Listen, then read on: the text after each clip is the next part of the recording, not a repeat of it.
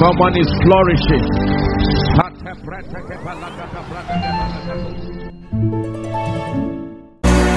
Please believe what you are receiving.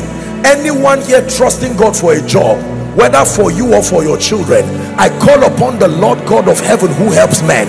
Between now and the end of this year, may my God surprise you. May my God surprise you. In the name of Jesus. And I pray, this is a place that has been graced with the spirit of entrepreneurship. I pray for anybody who is struggling in business, anybody who is struggling to make ends meet. In the name that is above all names, I place grace upon you. Go and begin to excel. Go and begin to excel. Go and begin to excel. Go and begin to excel. There are many of you who are here, but the truth is that your destiny is not in this nation. Wherever you are, I relocate you to the place of destiny. In the name of Jesus, the Son of the living God. East of the Niger, let me pray for you. Your children will not serve the devil. Please shout a loud amen. Your children will not serve idols.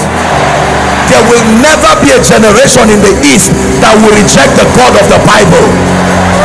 Therefore we decree and declare, let the fire of revival, let it rest upon the East. Let your sons and daughters call upon the name of the Lord. Let your sons and daughters call upon the name of the Lord. Let your sons and daughters call upon the name of the Lord. In the name of Jesus Christ.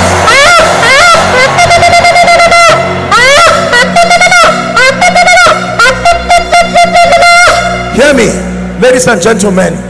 Any family that has been backward here, that will not go forward, I stand as a prophetic midwife. I push you forward. I push you forward. Go forward in life. Go forward in destiny. Go forward in life. Go forward in destiny. Go forward in life. Go forward in destiny. Listen, please don't be tired of receiving. Listen to me. I stand with all humility. There is something that is coming on you. I know what it means to be helped by God. This man who is standing before you is a testament of what it means to be helped by God. I have stood before kings, before nations, presidents, leaders, captains of industry. I am not one person who has the leverage of somebody coming to do this. No, it is the finger of God. There is a grace that comes upon a man. It's called the grace for visibility.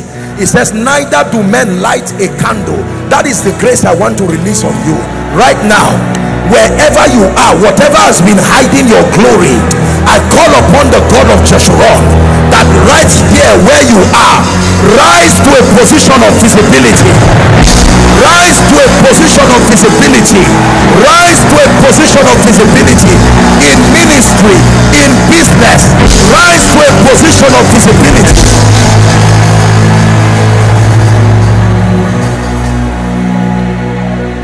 Hallelujah. The spirit of smallness that keeps you small, in the name of Jesus, I curse it right now by the power that raised Christ from the dead. Please hear me.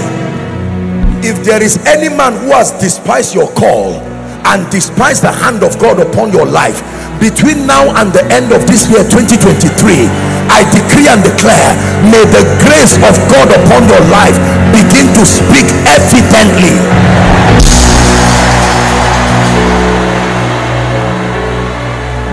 Two more prayers. Two more prayers. Do you believe in financial blessings? I have told you, if you are not empowered economically, you will remain a slave forever. Any region, any person, any family. The purpose of prosperity is not for the marketing of the flesh. I was teaching my people and I told them, the moment you love Jesus and you understand the purpose of the blessing, don't be afraid to receive it. Listen to me. One of the ways that Satan keeps families and keeps destinies and churches bound is by surrounding them with zeal, but with the spirit of poverty and lack. There are many church buildings that have been stagnated. There are many men of God who love Jesus Christ, but right now they are parading the corridors of compromise because the means to take care of their children, their wives, their members. There are many people destroying themselves, becoming a prey to the devil. I know that finances come when you transact wealth, but let me tell you the truth. God can use men to bless you. I want to release a grace upon you in the name of Jesus. I lay my hands on my head and I'm praying by the mercies of the God of David, the one who opens a door that no man can shut. I am praying for you between now and the end of this year, a dimension of the help of God financially that you have not seen. May it come your way. May it come your way. May it come your way. May it come your way. And for everyone here who has lost money, whether in business, lost money, whether your goods were hijacked, I don't care by what means and what form, by the mercy of God, may my God, who is also your God, restore you 1,000-fold.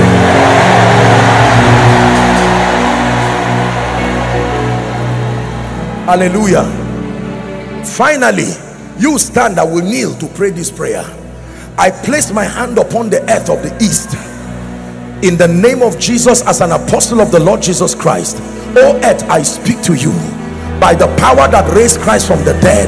If there is anything upon the soil of the east that destroys the program of God, by the mercy of God, let the blood speak right now. By the mercy of God, let the blood speak right now. By the mercy of God, let the blood speak right now. Hear me.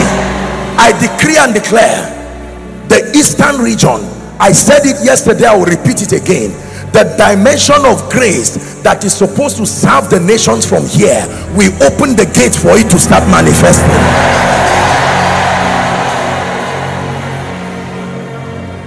Every son of the soil, daughter of the soil that has been ordained to serve the purposes of God, whether financially or ministerially, and there is a spirit that surrounded you and just boxed you in the east here without having a global visibility, I declare, may that gate this night be open.